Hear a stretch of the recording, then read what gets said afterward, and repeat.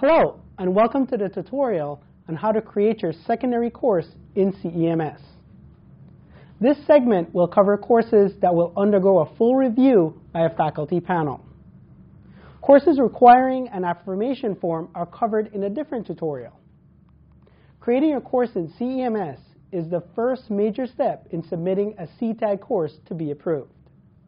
Be sure to view the Getting Started video before viewing this presentation.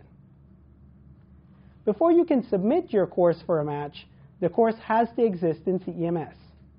In this video, you will begin the process of having your career technical courses approved for statewide articulated credit.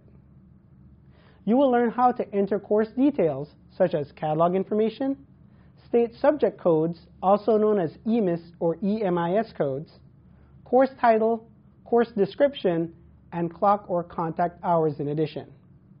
It's a good idea to have this information on hand before you start the process. Let's get started.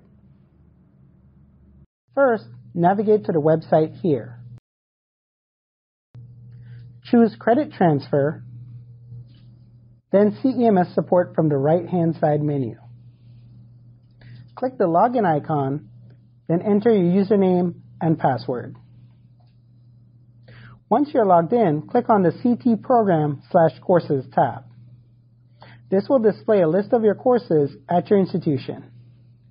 You will see the course title, type, and an icon that shows if you can edit a course or not. The lock padlock means the course has already been used in a match and cannot be edited.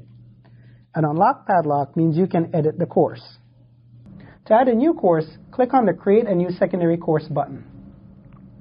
Here you will be presented with the four-step process for creating a new course. The first step is to enter your course information, beginning with your course title. Next, choose the applicable EMIS or EMIS code associated with the course by using the drop-down menu. If the EMIS code is not listed, please contact Ohio Department of Higher Education for further assistance. Select the locations at which this course will be offered by simply clicking the box next to each location. If a location is not listed, contact Ohio Department of Higher Education staff. Enter the 4-digit year and the term the course was first offered in the effective term box. If you do have an expiration term when the course will no longer be offered, you may enter that date. Otherwise, leave the end term blank. Next, enter in your lecture hours per week, the lab hours per week, and then the total contact hours for the course. Once complete, review the information on this page before clicking on the next button.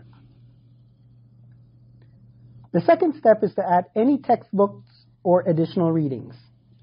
You may enter the 10 or 13-digit ISBN number, then click on the Lookup button in order to automatically pull textbook information into this field. You can also choose to enter the information manually as well. Once this is completed, click the Add Textbook button. The textbook or books will be listed as you add them to the course. You may add an additional book if necessary by repeating the process. Add any additional readings before clicking on the next button. Remember, you can click on the back button to go back a step. However, do not use the back button on your browser as this will erase saved information. The third step is to add any additional course data, prerequisite or co-requisite information along with the catalog description. Course objectives and information on assessment should also be completed.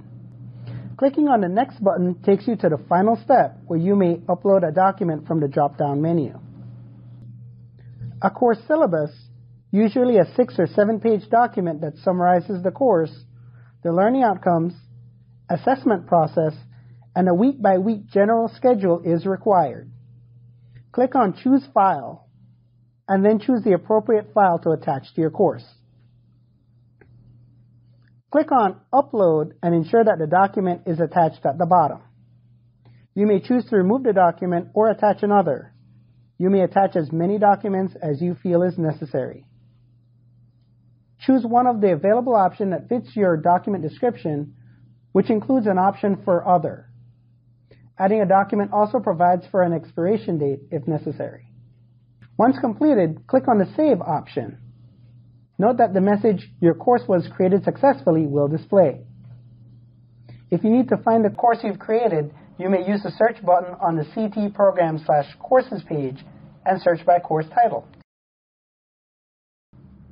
Thank you for viewing this presentation. If you have any questions, please reach out to our Ohio Department of Higher Education support staff. And remember to complete your course submission by viewing the next tutorial video, Matching Your Secondary Course, Full Review.